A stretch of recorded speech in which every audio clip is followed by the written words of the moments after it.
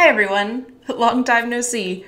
In my previous video, I know I mentioned that I'd be back into making videos again soon, but that was like a month ago, so obviously that didn't happen. I don't know what I was thinking because April was when all of my final projects were due, and a lot of the things I was doing this semester were semester-long projects, so I had a significant amount of work preparing these projects to be completed and turned in, and I am officially done with classes, but I do have one project left that is due at the end of this week, so I can't fully dive back in and commit yet, but I would really love to be participating in BookTube again, and honestly just reading at all, because my reading has really slowed down. Just have not had the brain space to devote time to reading, and usually it's a comfortable escape, but I have not had the energy to read or to really think critically about books or participate in the bookish community at all. So I apologize for that. I don't think there's anything that can be done because school, of course, is obviously a priority. So I did not get around to making a March wrap-up, and I figured I would just do a combo March-April wrap-up because I didn't read that much in April. Also, I have some reviews for a couple of books that I'm going to mention that I read in March, and I filmed a review probably about a month ago and never edited it, so I'll probably get around to putting that up because reviews are pretty evergreen. So without any further ado, let's just get on to the books. The first one that I want to talk about was sadly not on the Women's Prize shortlist that was recently announced, and that is Ghostwall by Sarah Moss, which I read back when I thought I would have time and energy to think critically about the Women's Prize long list. I got to a couple of the books that you'll see here, but not very many, and this is by far the favorite of the ones that I did end up getting to. I really loved The Tidal Zone. It was one of my favorite books of that year, but I found Night Waking to actually be kind of a letdown. So I really enjoy her writing, but I don't feel like I had unrealistic expectations going into this book. And honestly, my expectations were a little bit low because I knew so little about this book and it's quite short. And it is one that I actually read in one sitting. Obviously, my memory isn't super fresh because I read this at the beginning of March, but it is the story of a family, and the father is quite obsessed with the Bronze Age and survivalism.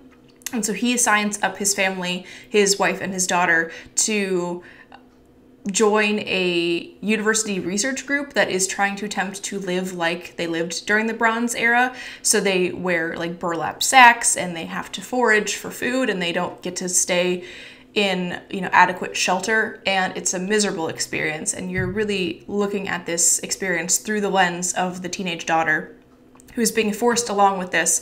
And more than anything, it just is a meditation for me on toxic masculinity and women's agency and how easily those things can be stripped away. I don't want to say too much without giving spoilers or specifics, but that is essentially what this book is about to me, and I thought it was very impressive. I found myself on the edge of my seat during the climactic moments, and I didn't really know what was going to happen, and I was really worried, and I think that is indicative of how successful Sarah Moss was in her writing and her crafting of these characters in such a small space, because I actually was really invested in the outcome. Overall, I think it was quite successful. I wish I remembered more specifics about it, but it was one that I annotated a little bit while I was reading it, and I do think it's definitely worth a read and a great introductory point for Sarah Moss if you've yet to try any of her other stuff. In March, which feels so long ago, I can't believe this was just March, I finished How Long Till Black Future Month by N.K. Jemisin.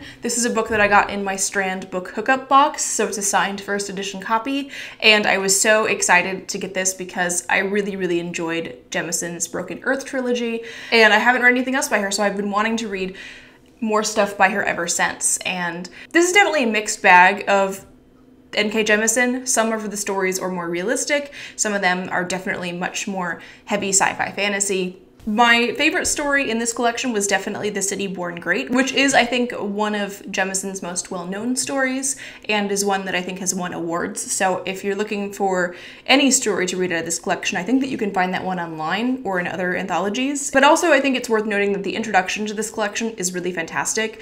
Jemisin really interrogates why she writes short fiction, and the struggle and the criticism that she faces, especially when writing short fiction.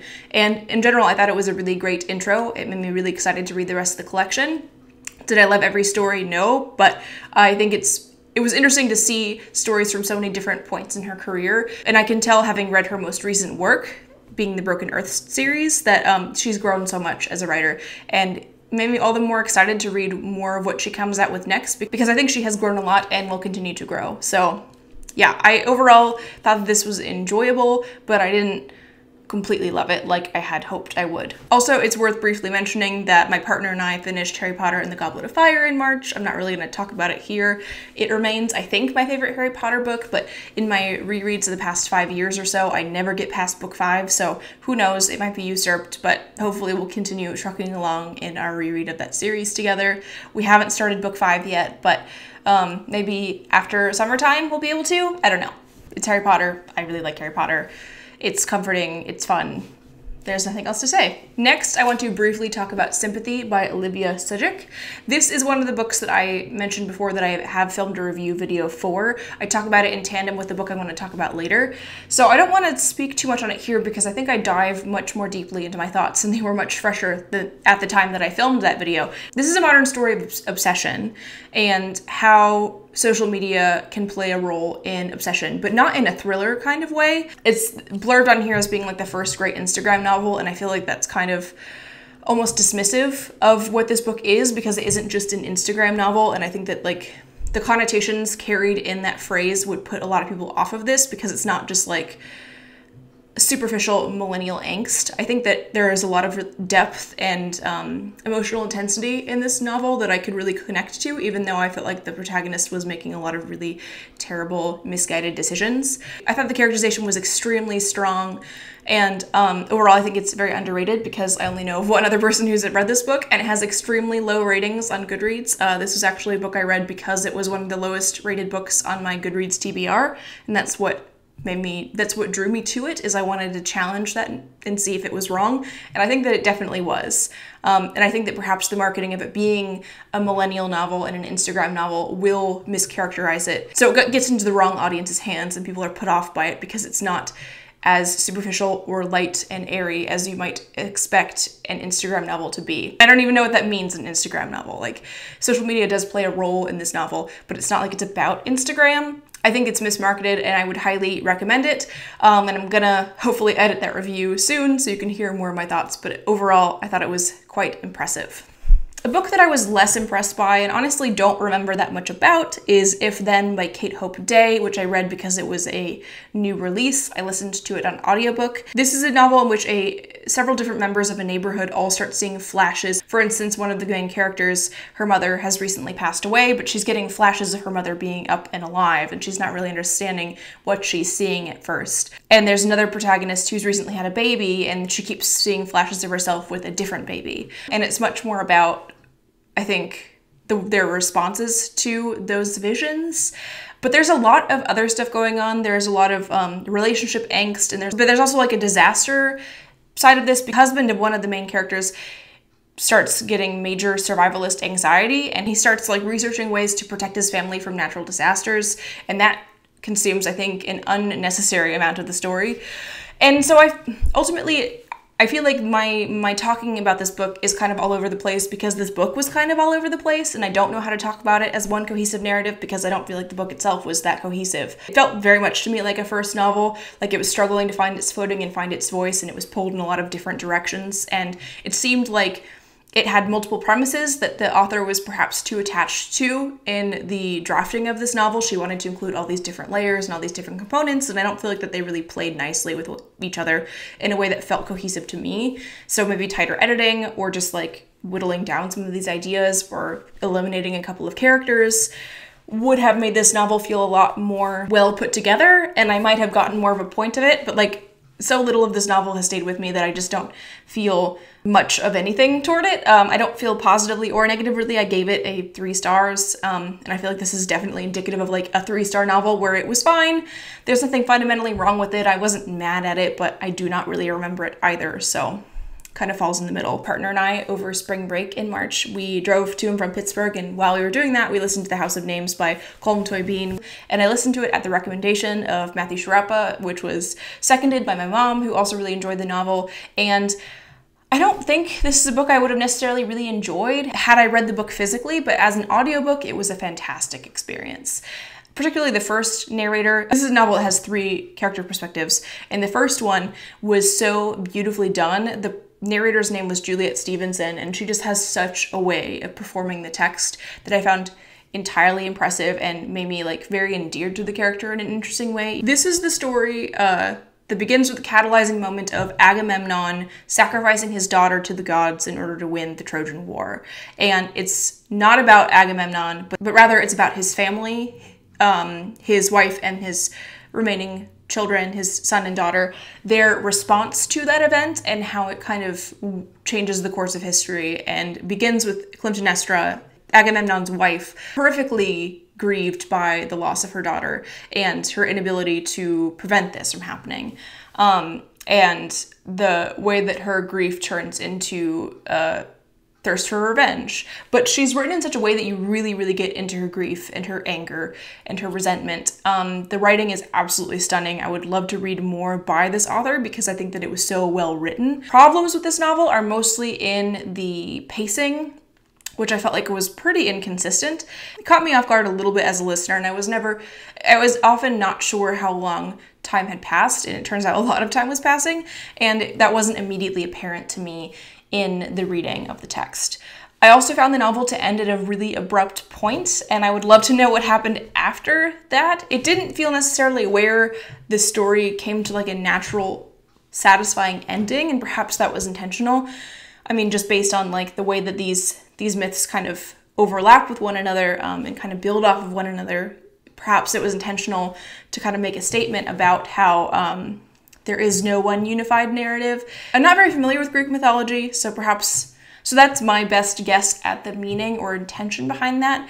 I thought it was interesting to read in the midst of all of these other Greek myth retellings coming to the fore with Circe and The Silence of the Girls. And I think this was just a very like different perspective. A book that I thought was not so great was The Pisces by Melissa Broder, which is the other book that I talked about in my review in tandem with Sympathy. And the thesis of that review, once I get it up, is that Sympathy is a much stronger novel and is much more successful in what it's trying to do than The Pisces, because I don't think that their intents are all that dissimilar, but The Pisces to me was just a mess, and I did not enjoy the experience of listening to that book at all, and it had nothing to do with the gratuitous sex. That's not where I take issue with this book, but rather I just thought that the protagonist was wildly inconsistent, and I never had a grasp on her as a person because she changed her mind and made these like very definitive statements about herself so often that I had no sense of who she was or what she actually wanted.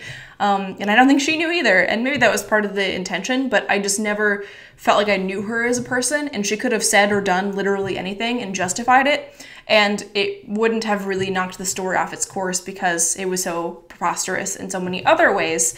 When it gets to the point where like a character can say or do anything and it won't feel out of character, I feel like you have a broken character. So, didn't really like it, but probably not for the reasons that you'd think. It was the only other book on the Women's Prize long list that I read, so I did a really bad job in choosing since neither of the books I read from the long list ended up on the short list, but it was still, you know, fun to try. Those are all the things I read in March. In April, I only managed to read 3 things, and 2 of them were really short. Let's talk about the longest one first. This is a book that I actually started for March of the Mammoths, but I was a fool, and that I started this book well into March and was very busy, so there was no way I could have read it in just March alone. And it is The Priory of the Orange Tree by Samantha Shannon. This is a standalone epic fantasy novel. Really difficult to talk about what this is about because it has so many different characters. Essentially, the world is divided not only geographically, but also by their relationship to dragons. Some societies are completely against dragons, think all dragons are bad, and other societies think that some dragons are bad and some dragons are good. A lot of the tension of this novel does come from like differing opinions on the presence of dragons and their power, but I think that it's handled in a really interesting and complex, nuanced way because it also ties into their religious values, and there are several different established religions that were all very well defined, I think. I got a really good sense of this world's history. I think all the cultures were really well developed and easily differentiated from one another. I loved that this book mostly followed women. There were only 2 men that were main characters in this novel, and they both were quite passive. So all of the active go-getter, like leadery types were women. All of the protagonists who are women are all very well defined, and I feel like very different from one another. So it didn't feel like there was just one homogenous female story being told, like I've often seen or heard about in other epic fantasy novels. There are also multiple queer relationships in this book, which is always nice to see as well, it's not tokenized. There's a lot to say about this book that I really, really enjoyed. I cared deeply for the characters. I loved when everything kind of came together and you figured out what was really going on, and the climactic moments were really satisfying. I usually don't care for battle scenes, but I was really invested in these ones. So overall, I just was really delighted by this book. I was swept away by it. I really wanted to know what was going to happen.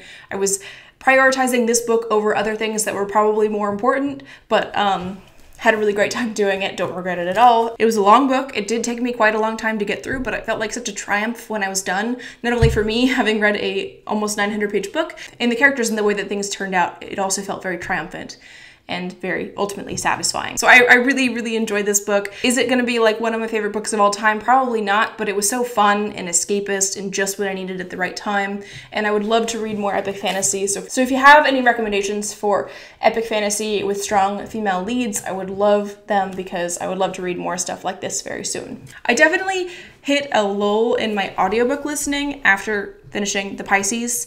Was prioritizing podcasts. I had discovered some new podcasts that I was very invested in. So I wanted to listen to something and I wasn't sure what. I'd heard good things about Sadie by Courtney Summers. It seemed appropriate because it's also essentially a fictionalized true crime podcast put into a book. So it seemed like a good fit. You know, the true crime isn't normally my genre, but I was curious to see how they did the fictionalized podcast, especially on a production level, because it is an audiobook and I'd heard such good things about the production. I don't exactly agree. I think that some of the actors they chose for the characters didn't do very well. I don't think that they were very convincing in their portrayal of the characters they were meant to be, but I did really appreciate like several leads I thought were pretty good, and I liked the fact that they had sound effects in the background, like the ticking of a clock, for instance, in a living room, or the clinking of silverware on plates at a diner. I thought that was really smart and well done, and helped make the book more atmospheric. It was a novel that relied pretty heavily on a gimmick, and there wouldn't have been a lot of substance there if it wasn't relying on the structure of the podcast. I do think it was fun. I thought it was an enjoyable way to spend a couple of days. You know, as fun as a book that has sexual abuse and murder in it as can be. And the last book I'm going to mention, I'm just going to mention briefly because it's a sequel and it's a manga, so there's not a whole lot to say, but it's My Brother's Husband, Volume 2. I've been dying to read this since I read Volume 1 a year and a half ago, and I've had this since Christmas. It is the story of a Japanese man and his daughter. In the first volume, one day a burly Canadian man shows up at their door and says, "Hey, I used to be married to your twin brother, who had passed away, and I really wanted to like meet his family and learn about his culture, so I came here to meet you." And the protagonist is very uncomfortable with homosexuality and had a really estranged relationship with his brother, especially because he was gay. He quickly learns to challenge his prejudices, and he's very willing to learn and listen and grow. And it's just a very heartwarming story about like love and acceptance. And it's just a delightful series. This continues on where the first one left off. You get to see more of their relationship as a family unit kind of grow and develop. And it's sweet, but not like sickly sweet. Characters just really want to get to know each other and learn from each other, and there's something so genuine and wholesome about it that I really, really loved. And I think that it'd be a great manga for basically anyone to read, whether or not it's a thing that you typically enjoy. So yeah, I have absolutely no complaints about it. It was precious, and I loved every minute of it. And I'm sad that there's not more, but I also think that it ended in a perfect place. So yeah, My Brother's Husband. It's so good. Just get it from your library. Like, it's so great. So that is all I read in March and April. I know it's not a lot, but hopefully I can get through a lot of books in the summertime. That is my hope. I also really intend on catching up on BookTube over the summer when I hopefully will have a little bit more free time. I say as someone who's going to be doing a full-time internship. For all of you who have stuck around to the end of this video and stuck with me on the channel despite my very inconsistent schedule, I really appreciate it. and I'm glad to be back. So let me know your thoughts on any of the books that I mentioned down in the comments. Recommendations are always welcome as well, and other than that, thank you all so much for watching.